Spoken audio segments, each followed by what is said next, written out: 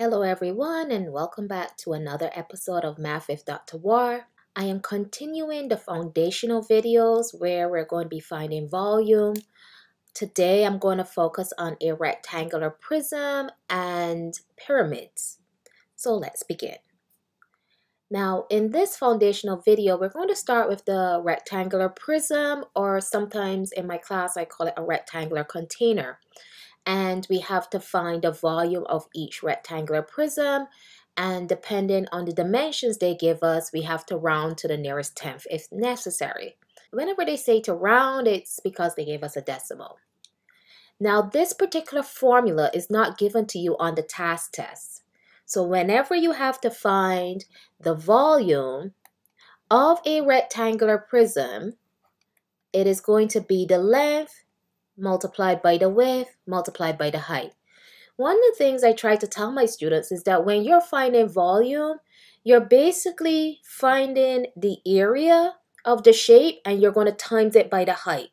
Because volume is how much space is being taken up into the container. So notice here, this is what a rectangular prism looks like. I always tell my students, a rectangular prism is a box, it's a shoebox, it's a cube, anything that looks like a box. And if we have to find a volume, always remember, volume would be the length times the width. Now remember, length times the width is the area of a rectangle. And when you multiply by the height, then it gives you volume. If you look at any formula for volume, it always has the height in it. So it's just the area times the height. So here's my formula. I'm looking at number 1. This is my rectangular prism. Now our length will be 7. Always remember, well, the way I think of it, and you're not trying to do advanced math here, always think of the longest side as your length. The width would be this 4 here, and this 3 right here, that is your height. Okay, so this is your length, this is your width here, and this is your height. And notice they put the width up here. They could have put it here, but again, you can't tell the people what to do. So it's going to be 7 times your 4 times your 3. So I'm going to multiply this because suppose you're on the non-calculator section. You're going to have to multiply it anyway. And how you multiply, I'm going to go, so how I multiply, I'm going to multiply the first 2. 7 times 4 is 28. And then I'm going to multiply 28 times 3. So if you need to, go on the side and multiply. Remember, the task test is 2 parts. Part 1, calculator. Part 2, no calculator. 3 times 8 is 24. 3 times 2 is 6. Plus 2 is 8. So your answer is 84. And remember, we're finding volume. Volume is measured in cubic dimensions. Our dimensions is meters. So this is meters to the 3rd power. Okay, we have another rectangular prism here. We need to find a volume. Volume will equals length times width times height. Here's my length, which is 10. Here's my width, which is 7. And here is my height, which is 9. 10 times 7 is 70. And then I'm going to times that by 9. 9 times 0 is 0. And 9 times 7 is 63. Our dimensions, centimeters, and it will be cubic centimeters. So just put the little 3 there. Again, I have another cubic prism, and I'm finding the volume. Volume equals to length times width times height. Here's my length, which is 3. Here's my width, which is 2.7. And here's my height, which is 2. And again, with this one, I'm not going to use the calculator. If I'm on the non-calculator and I have to multiply this, I would multiply the 2 with the 3 to make it easier on myself. 2 times 3 is 6. And then finally multiply by the 2.7. So if you need to, go on the side. 6 times 7 is 42. Carry the 4. 6 times 2 is 12. Plus 4 is 16. How many decimal places we have? 1. So my answer is 16.2. My dimensions, they are in feet and to the third power. You must remember how to multiply decimals. If you're unsure, I have a decimal video. Please check it out. You must be able to add, subtract, multiply, and divide your decimals. So you cannot forget those foundational areas of mathematics. Okay, here we have pyramids. Now you always know a pyramid because it looks like the pyramids of Egypt.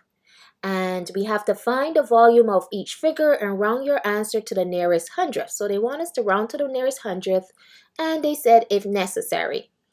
Now, because it's a pyramid, there will be a formula for you on the formula page. Here's our pyramid formula. So if we're going to find the volume of a pyramid, it's a third times capital B times H. And when you look at your key, notice they say that this gigantic B is the area of the base. Now your pyramid is either going to have a rectangular base or a square base. And if you have to find the area of either a rectangle or a squared, it's length times width, such as what we were looking at in the rectangular prism. Here I have volume. Now when I look at my pyramid, I notice that the length is 14 and the width is 8. So this is a rectangular base. So it's going to be a third times, and I'm just going to take 14 multiplied by 8 and then multiplied by 12. That's basically what you're doing. I'm going to take my calculator for this one because I noticed some folks were having issues with entering this into their calculator. So I have a fraction which is a third, so I enter 1 n over d, then 3. Notice my cursor is still in the denominator. I press the right, I multiply 14 times 8 and then times 12. Enter. My answer 448. My dimensions millimeters and to the third power. Now if you don't like using the third function, here's another thing you can do. You can take 14 times it by 8 times it by 12 and then divide by 3. We're divided by 3 because your denominator is 3. See, I still get 448. So if you don't like to put in the fraction function, 1 over 3, just take 14, multiply it by 8, multiply it by 12, and divide by 3. Your calculator will do order of operations. And remember, with order of operations, when you're multiplying or dividing, it works from left to right. So the calculator will give you your correct answer. Let's look at the last one. I have another pyramid. Volume equals a third multiplied by the base of the area times the height.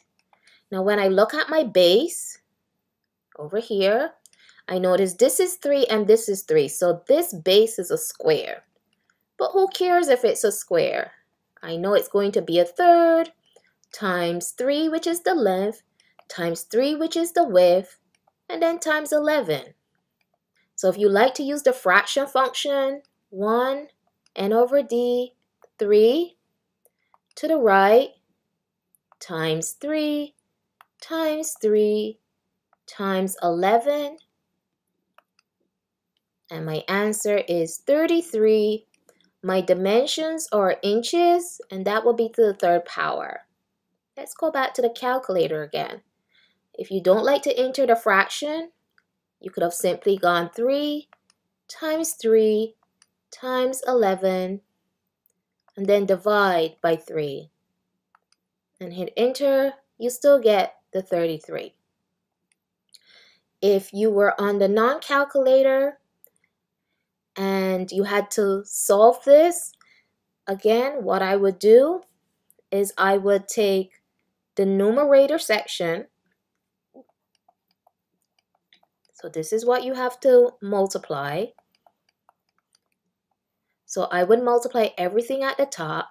3 times, well, let's start with the 1. 1 times 3 is 3. 3 times 3 is 9. 9 times 11 is 99. Divided by 3, and you get 33. I hope this has been helpful. Good luck on your task examination.